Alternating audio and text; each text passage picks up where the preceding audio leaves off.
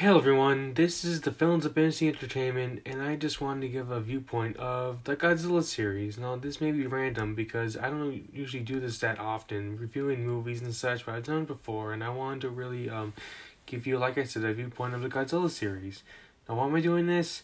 Well, I've had some personal history with it recently, in these last decade.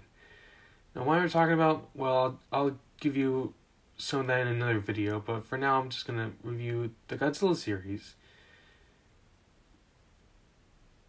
Actually, yeah. But anyway, I'm going to review the first Godzilla movie ever, Godzilla. It starts off with, well, I probably won't give any spoilers, but if I ever get anything wrong, please forgive me. It starts off with the ship attack in the Pacific Ocean. And I can't remember much of it because I haven't really seen in most of the film, but I can only recall the American cut. But I remember also there was some scenes of Godzilla going down over a mountain. It was rampage in Tokyo, and I can't remember. I don't want to say the ending because I can't spoil it for those who haven't really seen the film. But here's my perspective of the first movie. I respect it. But I can't say I like it because it's really depressing. It tells a good story, but it tells the truth. It's a metaphor for nuclear weapons, and it's really a standpoint of tell me if I'm using these words right, but I don't know if I am. But it's a standpoint of what really truly tells is a horrific result of what happens when you drop a nuclear bomb on a city, or two cities. Actually, yes, and two cities. I'm sorry for getting that wrong. I shouldn't do that, but I feel really bad for the people that suffered in these two cities, and this is a movie that exists because of that. But at least it spawns a franchise, a big one, and of course, I have to admit that when I watch this film, at least the main version, I never thought it was that happy to begin with. It's really depressing. I just it really does a good job at that, actually. And I have to really admit that why Manila's movies are on here, on this picture you see, it's because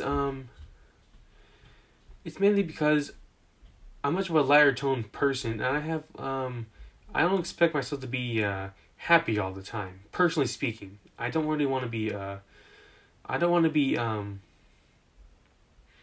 personally don't want to just be dark all the time. Well, I don't want to personally speak that for myself. I think you've seen me do this in my own videos all the time because you've seen me at least in my uploads of Armageddon and Valko's King. If you've seen that, then you've know what I'm talking about. But anyway, moving on, we'll go on to the I'm not even sure what else there is to review, but I'll go on to Godzilla Raids Again just for a moment because I want to be able to get across most of these movies just because I want to be sure to get a general idea of the Godzilla series because, well, I'll explain in another video, like I've said. Anyway, Godzilla Raids Again is when they show Anguirus fighting Godzilla. And Anguirus is, well, I'll say that there's an American version of this, but the American version is not good because they called it, in not a good way, Gigantus the Fire Monster. Some producer wanted to call Godzilla a new monster, and it wasn't a good idea, at least for the fans. And I never thought it was a good idea either. Well, I thought it was interesting, but it's just not a good idea either. It was ridiculous. It was just when Godzilla was beginning to get known, but some producer just wanted to present a new monster. But anyway, and even redone the dialogue to make it like Godzilla was part of the Anguirus family, and it was ridiculous, I think.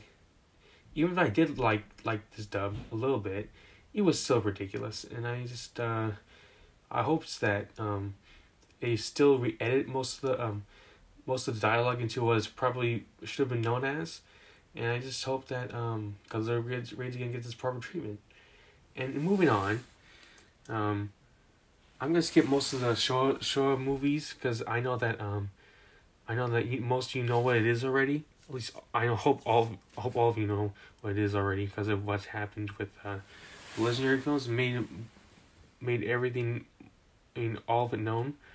But there are some things I want to get across, and I just hope I want to express those.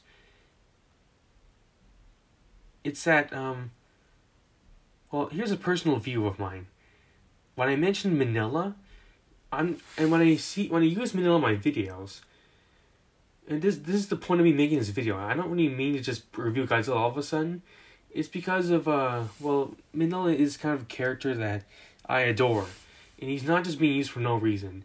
It's because I really adore the little fella.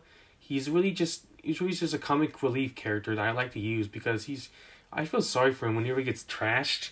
And I'm sorry to those who don't really like him, but I mostly use him to be like a love-hate character. And I'm very self-aware that he's hated, but I like to use him. I love him as a character. And if he really wants the respect, I'll give it to him. I know it just sounds weird for me to say because I'm actually a child at heart. I like to treat him like he's real, but he's not real. I know that, but I don't want to make it sound weird. Now, forgive me if I'm speaking from a childish view, but I just like this. I like to treat myself as a child. It sounds weird. I know it sounds weird, but I'm speaking too personally, aren't I? But okay, I gotta stop here. I'm just gonna stop speaking here for now. I'm gonna present this on YouTube. I'm sorry to everyone who had to hear this. It was just kind of weird for me to say this kind of weird stuff. But I'm just gonna go ahead and stop this here. But hopefully, if I make that legendary video, I'm just gonna go ahead and speak the truth. If I do the video, I'm just gonna go ahead and do it. Okay, see you later.